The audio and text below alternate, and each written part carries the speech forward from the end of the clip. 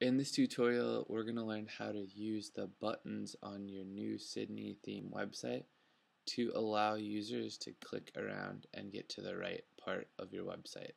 In other words, we're going to make these buttons work. To make the buttons work, we need to understand the links that are within the buttons, because those links go to different anchors on the site. They're anchor links. We have a link in the button and an anchor in a certain section where the button goes. Our first button is a really simple example, and it's in our header area. It just takes us down one section, just one drop to the place right below the header area. To edit this button, just click Customize. And now we need to find where that button is, where it lives, and that's in header area. So just click header area and then header slider and scroll all the way down past our fifth slide to call to action button, where we have a URL which doesn't look much like a URL, which is normally something with a www and a .com in it. The URL is just hashtag primary, and by just putting that in there, WordPress understands to put hashtag primary after our domain name. I'm hovering on the button now, and if you look in the lower left of my screen, you'll see that WordPress reads this button as our domain name, which is justademo.com /hashtag primary. If your link doesn't say hashtag primary, then go ahead and write that in right now, because this button is best used to take us to the primary section, which WordPress understands again as the section right below the header area. That's just how this theme is built. This part is called primary section. If this text said something like first and we saved it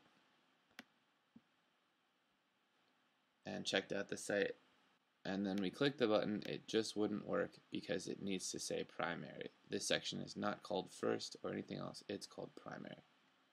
So make sure that the URL for your call to action button says hashtag primary. The primary is important to understand because all the other sections on your homepage below the primary operate in numerical order after the primary. In other words, this, what else we provide, is the number 1 section after the primary.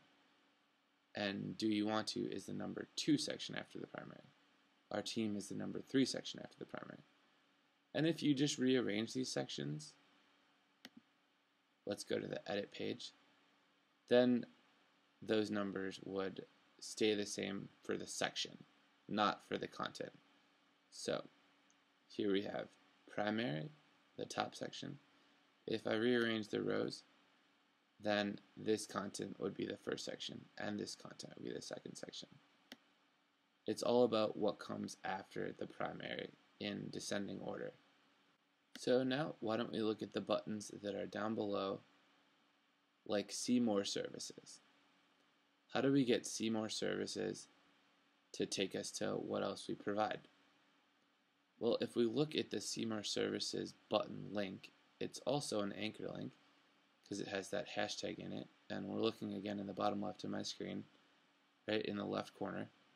We see the hashtag and then PG-175-1. What does that mean?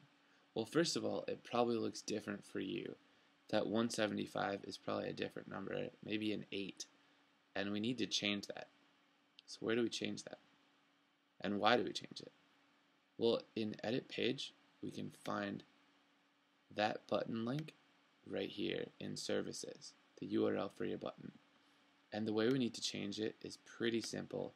We just need to make this first number after the first dash equal to our page ID, which in my case in the URL bar is clearly 175, but may very well be different for your site, like 6 or 8 or 19. Even though it says post, this number is a page ID, and it's so large for my site because I've made a lot of pages and a lot of home pages in the past. It doesn't matter what your page ID is, you just need to find this unique number after the equal sign and post in the URL bar. and copy it so that WordPress knows what page you're on. Once you find that, go ahead and put it right here. So if it says something like 9, I need that 175. Hashtag PG-175. And this -1 just refers to the first section after the primary, meaning what else we provide. Because we have header area, then primary, and then number 1 section, number 2 section, number 3 section. And again, if we dragged this iPhone stuff down here and put the do you want to up there, then do you want to would become the number 1 section. Anyways, just get that number right because that's going to determine where the button link takes you and your audience. And then click done. Of course, there's also more buttons like in the do you want to section, which is our layout builder, which we can open up. And then maybe we'll edit the link for our button, which is going to some facts. Right? And we want that one to go down here to the counter, some facts about our site and the counter.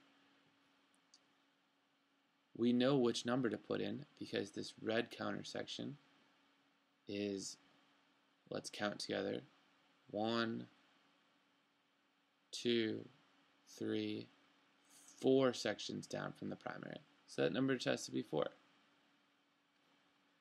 Let's click done, done, and update.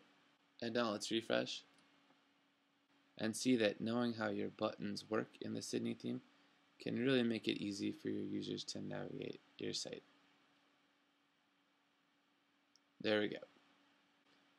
If you're wondering why it says a certain number by default in these link structures and why you have to change it to your page ID, it's probably just because the developer on their WordPress website was using a certain page ID which is not equal to your page ID for your homepage. So you have to change it, and then the structure works perfectly. And in my opinion, it's one of the most beautiful ways that a free WordPress theme teaches us how to use anchor links.